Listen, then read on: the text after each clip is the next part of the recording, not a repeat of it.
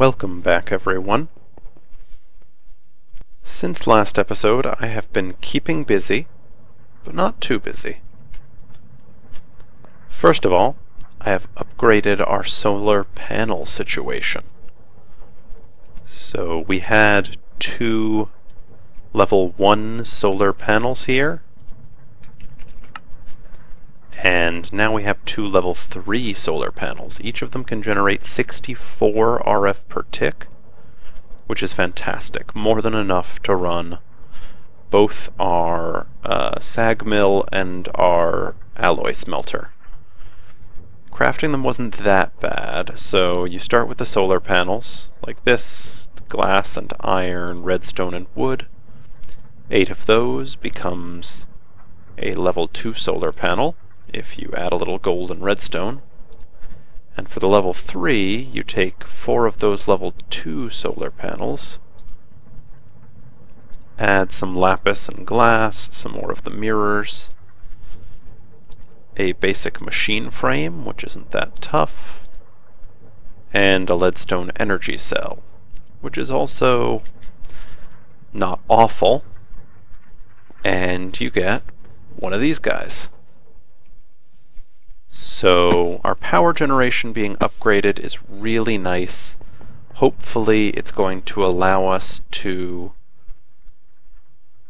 I don't know, do some fun stuff in the near future. The other thing I built is a capacitor bank. So we previously had this guy, which is a basic capacitor bank, and I also built this guy, which is a standard capacitor bank. Right now, excuse me. Right now I'm running the sag mill, so there's a slight drain of power, but we are getting a net positive from both of those solar panels. I also upgraded the sag mill with a double layer capacitor, as well as the alloy smelter. It increases the amount of power it uses, but it vastly speeds up the processing of things. If we look here, we can see we get a new piece of sand every second or so, which is great. That sand can then be put in our adjustable chest here, which is actually an automatic furnace. No power required, and it just smelts anything you put in it. I have to be careful though, because if one of these stone becomes the first items, it'll smelt it into circuit plates, which is problematic. This chest is also a cobblestone generator, so when I want to, I can put a bucket of water in here and generate a bunch of cobblestone. As long as I've got a bucket of lava and a bucket of water, it generates cobble and smelts it. It's kind of awkward, but it's doing what I need it to right now. I'm actually going to take some of the sand and use the alloy smelter to smelt it up. Okay, what else did I do? I went mining a little bit in the Twilight Forest after last episode. Got some adamantine and atlaris, which combined make tartarite, which is, I have been told, the best material in the pack for Tinker's Construct weapons and tools. We'll play around with that sometime. I don't think today. I'm kind of happy with the weapons and tools I have at the moment. Right now, my major concern is this. All this that we need to dig out before we can begin building our base. And building our base is what drives me right now. This hovel, as functional as it may be, is slowly killing me. So, I want to see about making an ender quarry. Now normally an ender quarry is going to take an area defined by the user and replace in it anything that isn't dirt with dirt. Or, yes, I think that's how it works. And in so doing, it produces, kind of spits out all of the cobble and all of the ores and such that it mines up. But there are upgrades, and the upgrade we'll be interested in is the world hole upgrade, which will cause the machine to actually leave a hole behind. If we set that thing up, it will take out a huge rectangle of space that we need taken out, and then I can go in and potentially clean up with my hammer and excavator. Get everything we need just utterly destroyed so that we can actually build what we want to. Okay, but how can we do that? And you might be wondering, what is this thing here? This is an easy crafting table. Easy crafting tables, added by the Easy Crafting mod, are wondrous. That is how I made the solar panels up there, which would otherwise require a lot of very tedious crafting. Little minute pieces, again and again, all adding up to a whole. Something that normally I would automate with Applied Energistics auto crafting, but we don't have AE right yet. Right now, more appropriately. But an easy crafting table is not only used for easy crafting, it is itself easy to craft. The easy crafting table is just redstone, a book, and a crafting table. Okay, I'm going to show you what it does, but by way of demonstration first. So, with normal crafting, if we wanted to make an endothermic pump, which is required for our ender quarry, we'll need 2 of them actually. So if we needed to make this, you can see first we would have to make an iron pick, then we would need to make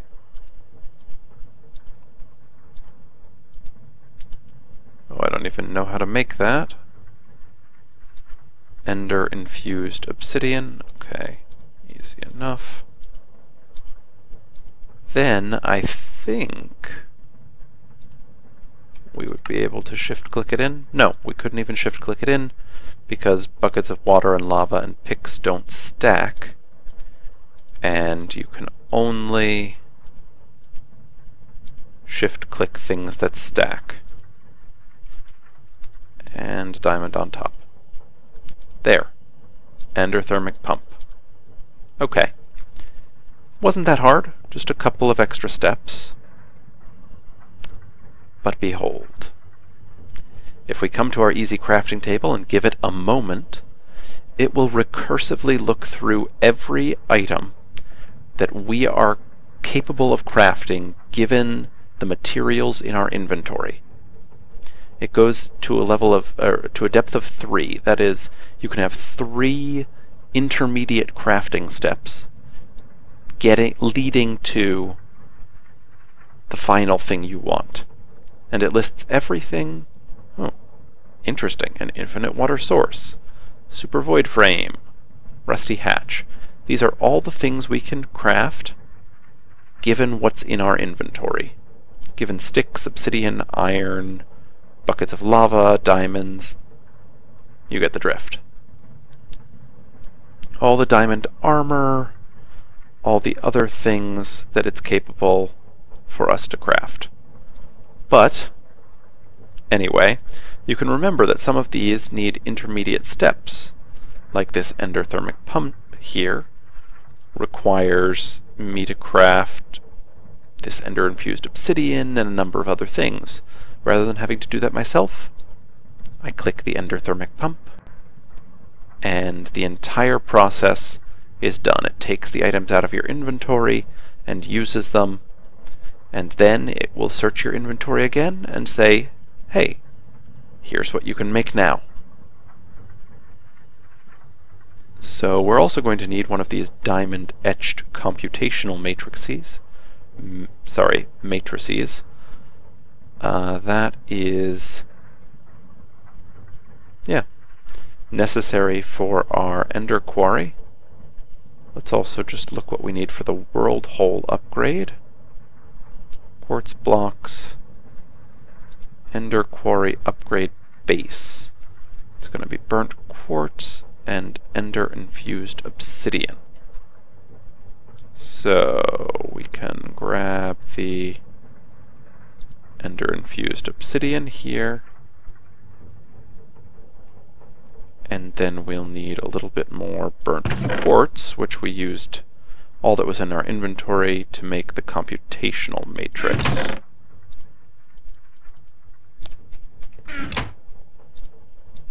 Okay, so if we do that, and come over here to our furnace, bam, burnt quartz. Now we can go to the QED, burnt quartz in the center, ender-infused obsidian, and it's going to make our quarry base. Cool. Okay. Looking at the recipe for the ender quarry, you can see we have the endothermic pumps, we have the diamond-etched computational matrix, we have ender-infused obsidian. We can even easily make a diamond pickaxe. No, we don't quite have enough ender-infused obsidian, so we'll just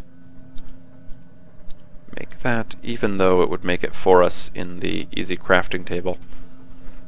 Okay. The thing we don't have, though, is the ender core, or are the ender cores. We're going to need more ender-infused obsidian. I think I'm going to need to make more obsidian. But anyway, the thing that we need here is magical wood. Magical wood requires enchanted books, of which we have very few. Let's look. A sharpness 2, a feather falling. We can also use enchanted objects. We can use the recurve bow. Division sigil is glowing. And I saw another eldritch blade. Okay, that gives us 4 enchanted items. We will also need a bookshelf.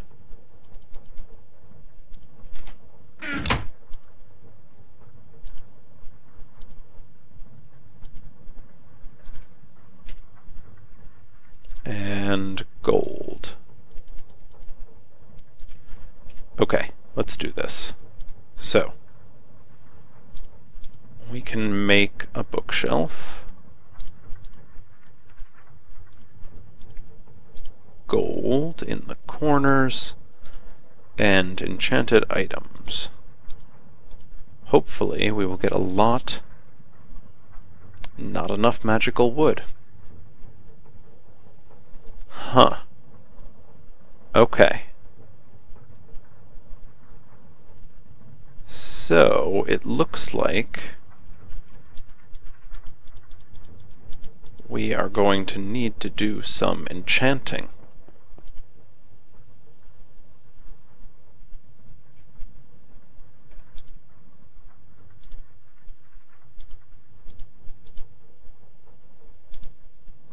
Okay.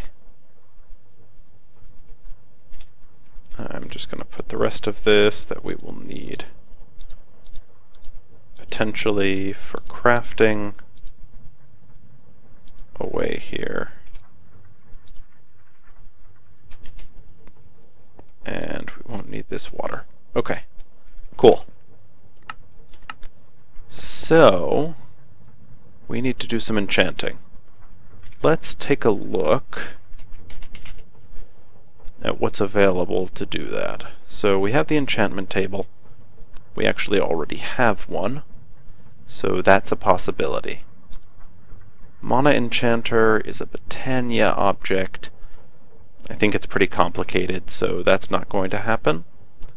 There is the Enchanter from Ender.io.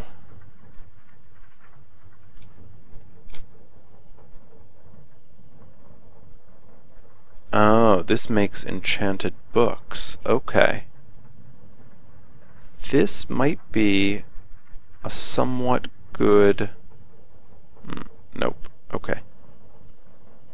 Option. Let's just see. Okay. Yeah. So if we look here, we can maybe find the recipe.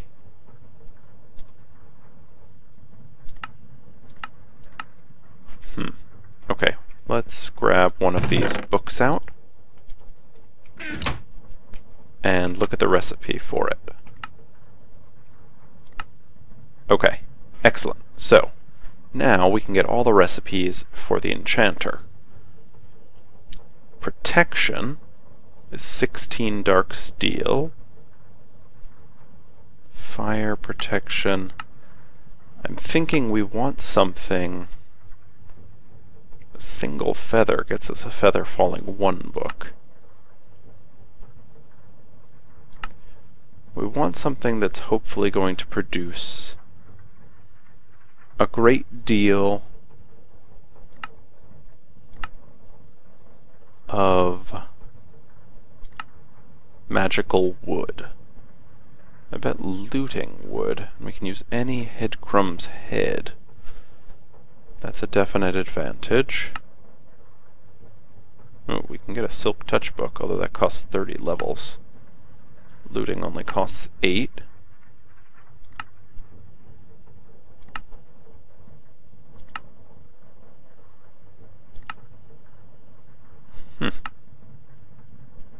Oh, wow. Okay. There are even extra mod-based recipes, which is kind of cool. Looks like we can get just about any enchantment we want. Okay, cool. I think that I like the recipe for looting most of all. I bet looting is a highly valued enchant. I bet looting 1 even is going to get us a lot of magical wood. Thing I noticed though is we need book and quills. So for that we're going to need to tap into our chests, see if we can't find some ink sacks. Oh, here we go. And I think we have feathers somewhere. Yes, feathers. Awesome. Okay. So that can get us the signed books. We'll need books. We will need dark iron, which I think is here. Yep, dark steel, that is. And we'll need our diamonds to make the enchanter. Okay, let's do this. Okay. We'll make an enchanter. This is going to have the definite advantage of not needing us to make 15 bookshelves, which I have always thought is somewhat absurd in order to get high-level enchanted items from vanilla Minecraft. Although I suppose we're not getting high-level enchants.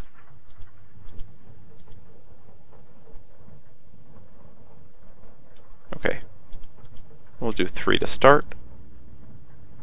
And we wanted heads as well.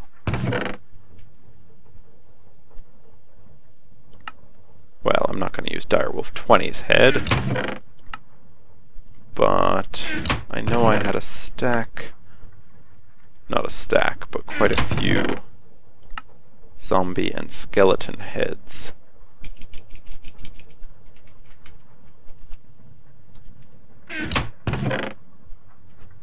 Ethos head, totally not using that either. Oh.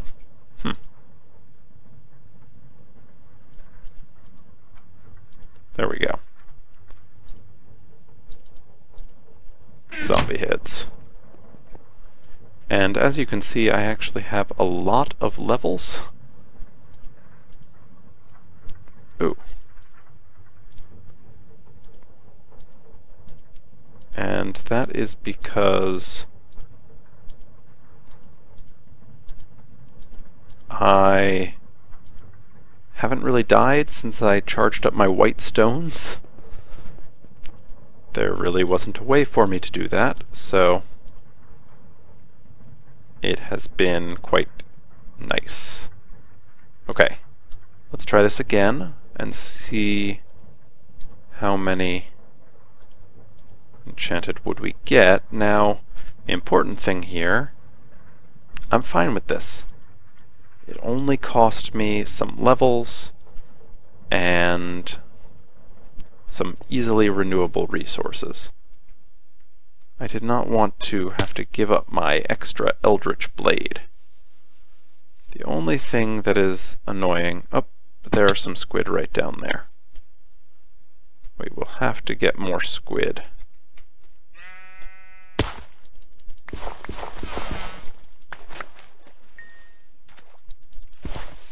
For the ink. But we got a creeper hat and some other hats. Man, there are a lot of squid here. Awesome.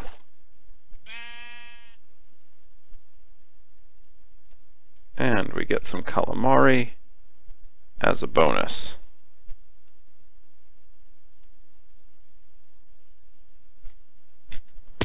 Okay, cool.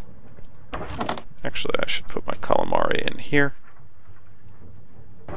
And in the meantime, make some more. Oh, we got not only Minecraft raw squid, but also raw calamari from HarvestCraft. Cool. Okay. I don't know, I don't think I will actually have enough levels, which is unfortunate, but I can use the other book we have. 1, 2, 3. Actually, 3 times 8, I should have exactly enough levels. And use 3 more of my zombie heads.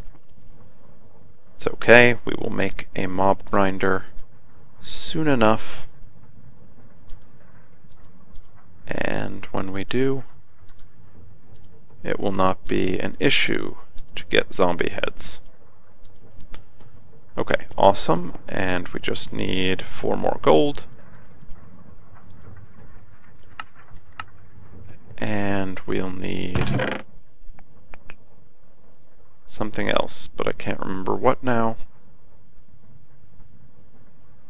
Oh, that other book.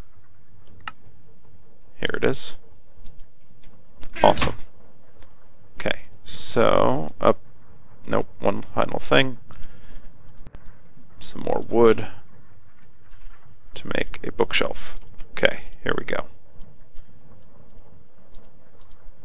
Bookshelf.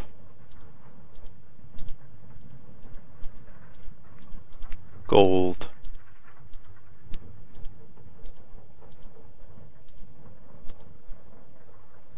Magical wood. Awesome.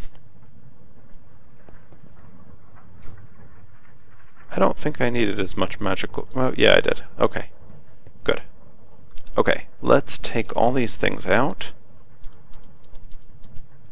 and see what we can do.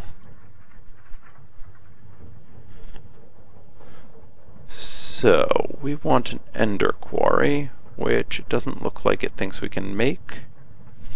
And that's because we do not have enough obsidian, I don't think.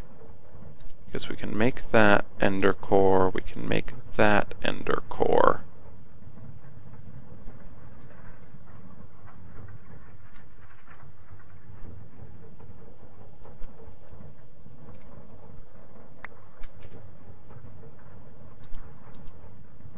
Okay, apparently that only made one ender core.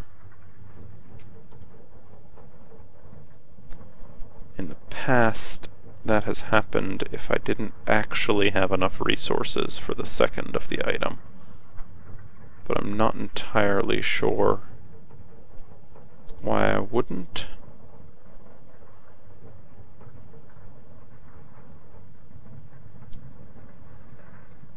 Unless ender cores, let's look, might require Eyes of Ender.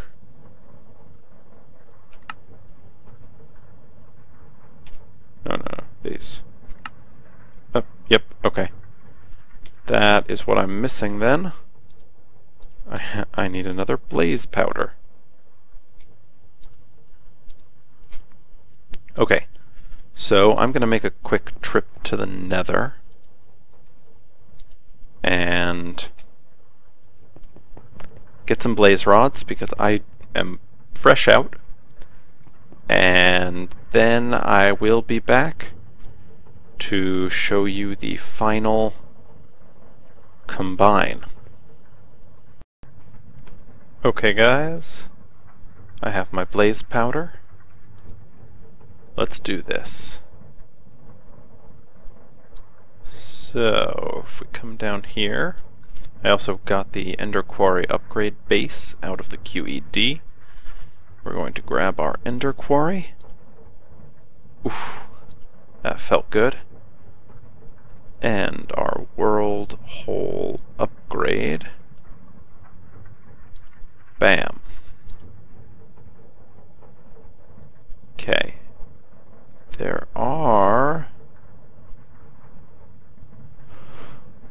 or is one more step to this. It's going to require a little bit more of that ender-infused obsidian. And what we need to do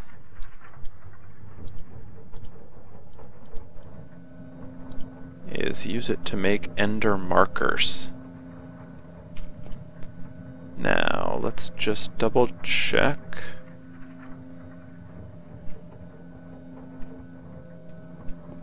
I think we have a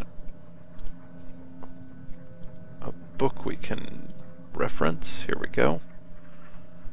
Open domination with open blocks, or sorry, world domination with open blocks. Okay, it's not working from inside the bookbinder, so let's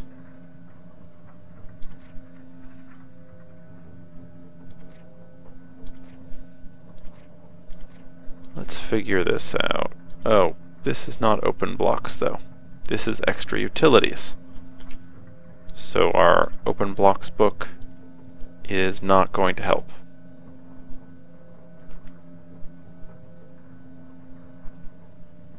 Okay. So if we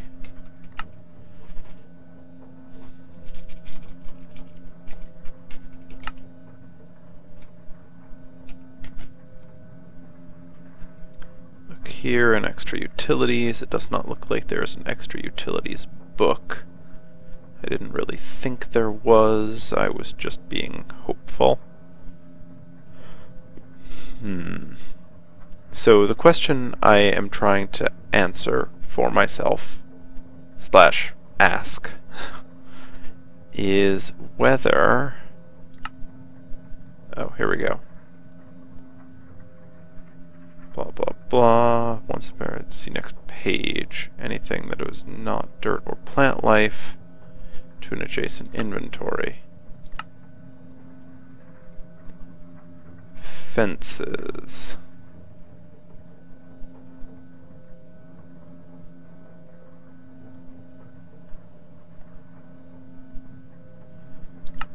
This is outdated information.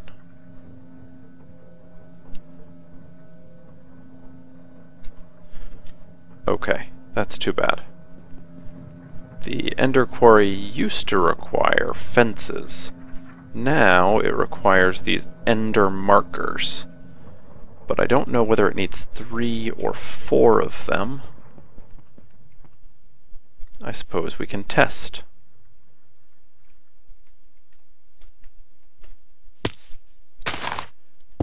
Bam. Bam. Bam. Does that define? It does not. Okay. So I need one more piece of Ender infused obsidian, which means I need one more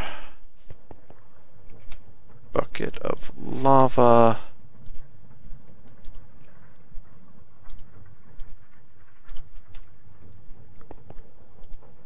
Good. And right here into my vat. The vat, you can see, is now being fed by an infinite water source from pressure pipes. A single block infinite water source that's solid, you can stand on it. I think that's pretty cool. Okay, so we got obsidian. Oh, darn it. Okay, I just realized the Ender obsidian recipe requires 4 obsidian. You have to do it in multiples of 4. I don't know if I've got... There's 1. Yep. Don't have enough lava currently. Okay, so I think this is probably where we'll end for this episode. I know. I'm sorry that we didn't get to see the quarry in action. But next episode, that is how we will start. I promise. Between this episode and next, I'm going to run and get a little more lava, get everything worked out, and I will probably... Yeah, I think that's what I'll do. Okie doke. Thanks for watching. I'll see you next time.